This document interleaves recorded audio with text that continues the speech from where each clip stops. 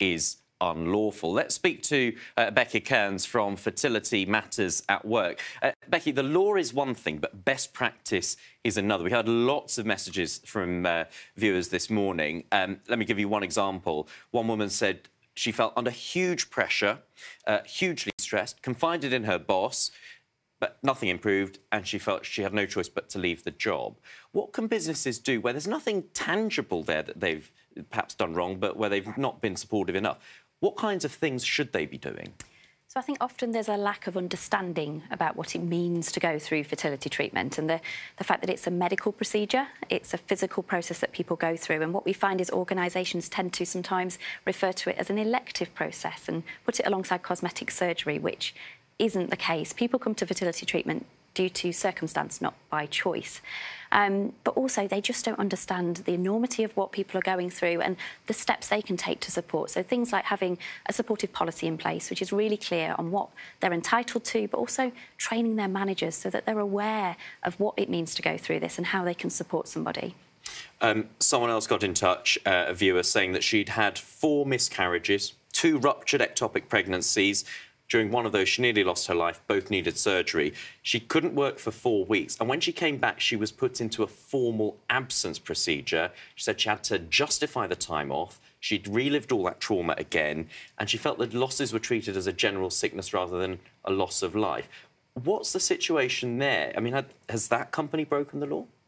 Well, it's a heartbreaking situation, and for this individual, they were pregnant at the time, so they should be protected with pregnancy legislation. And so my advice would be to seek some advice there around your absence is related to pregnancy, and so you shouldn't be put through formal absence procedures.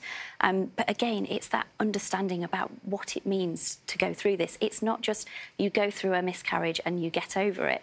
That is a loss of a future. It's the loss of a hoped-for child, and for people there's a real grieving process, and we know that 90% of people going through fertility treatment or pregnancy loss will suffer from depression and anxiety, and that's a stat from Fertility Network UK.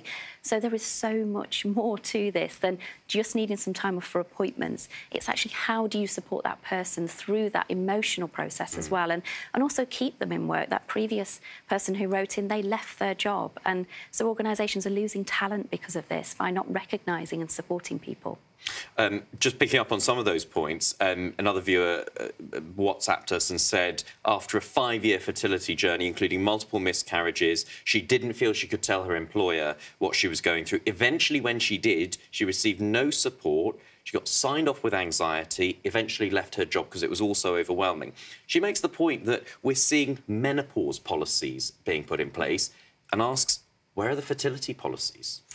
Well, that's what we're campaigning for. We're hoping that more organisations will put fertility policies in place. And I really feel that the menopause campaign that's happened over the last few years has really opened up that conversation in the workplace, and it has broken down the stigma, and it has allowed people that safe space to say, I'm going through this experience and I need this support. And so what we really want is for companies to follow suit when it comes to fertility policies as well.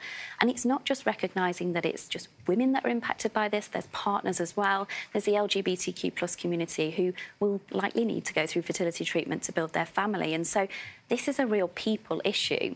I think some of the reasons why organisations aren't doing this is because they don't often recognise it as even an issue, because people just don't feel comfortable talking about it. So it's a vicious cycle in a way, because people aren't asking for help because they don't feel like they can, and because they're not, organisations don't feel the need to actually put those policies in place. OK, Becky, thank you very much for coming in and talking about all of that with us this morning. Becky Kearns from Fertility Matters at Work. And Sally and John, I think it's fair to say that we had a lot of reaction from people about this, and people very happy that we're talking about it and feeling that it's being addressed. So I dare say it's something we'll come back to and talk about again in future.